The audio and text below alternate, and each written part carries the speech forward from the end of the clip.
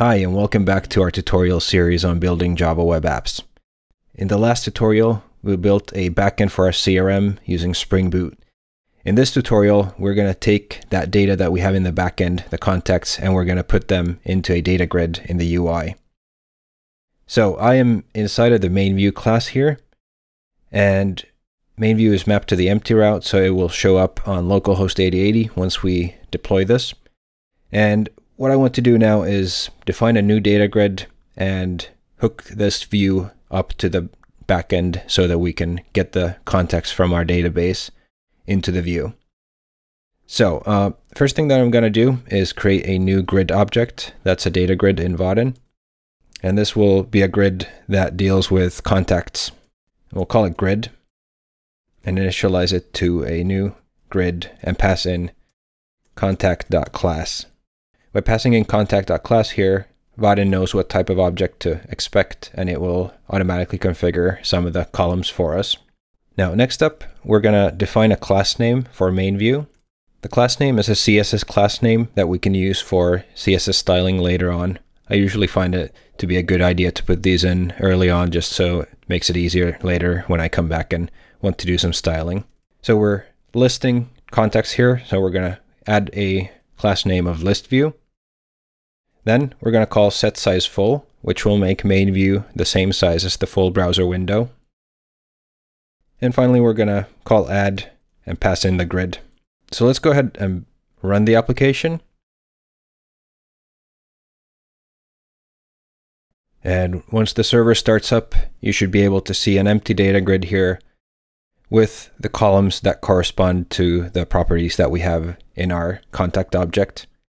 Again, if you followed our earlier tutorial on how to set up live reload, go ahead and turn on live reload in your browser. That way, all the changes we make will show up automatically without you having to refresh that browser. Now, the next thing we want to do is, well, besides passing in all the actual contacts here, we want to configure which of the columns we want to show. So let's begin by passing in all the contacts. So we need to hook up this main view to our backend.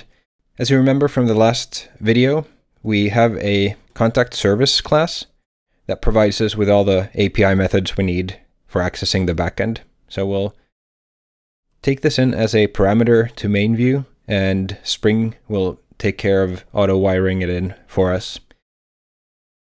I'm going to save this into a field so that I have access to it throughout the entire main view. And then I'm going to create a new method called configureGrid, like this. So I usually like to call the method as if it existed and then use the ID to actually generate the method. That way I can save a little bit of typing. So the couple of things we want to configure in the grid. First of all, the same as we did for main view, I'm going to add a class name to the grid for later. So I'm going to call grid.addClassName. I'm going to call this the contact grid. Okay, and then I'm going to call grid.setSizeFull to make that full size. And then I'm going to configure which columns to show and in which order. So by calling setColumns, we can define in which order and which columns we want to show. Now you can see that they're essentially just showing up here in more or less alphabetical order, not necessarily in the order that we'd like to see them. Instead, I'm going to configure this to be first name, last name, email, status, and company. Okay, and then the final thing that we need to do is call the contact service to actually update the grid. We're going to end up needing to do this from a couple of different places, so I'm going to turn that into a separate method as well. So let's call this update list, and again, use the ID to generate this. And what the implementation will look like is a call to grid.setItems.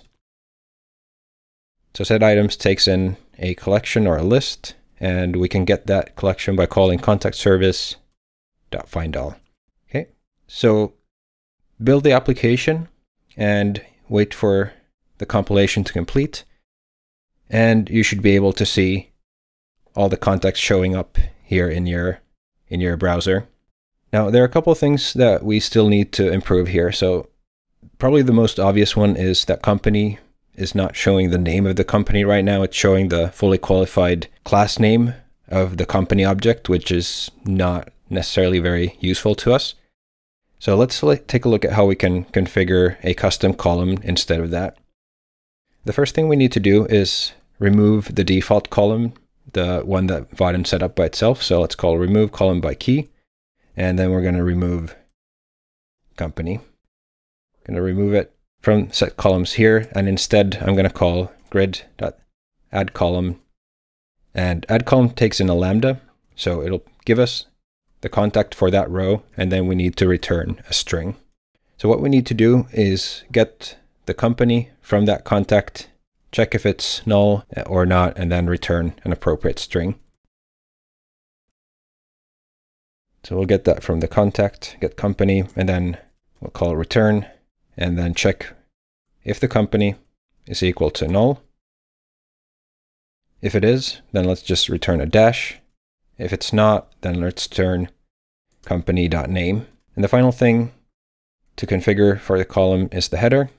So call set header here, just continue on the add column call here, and we'll give it a header of company, like so. All right, let's go ahead and build this.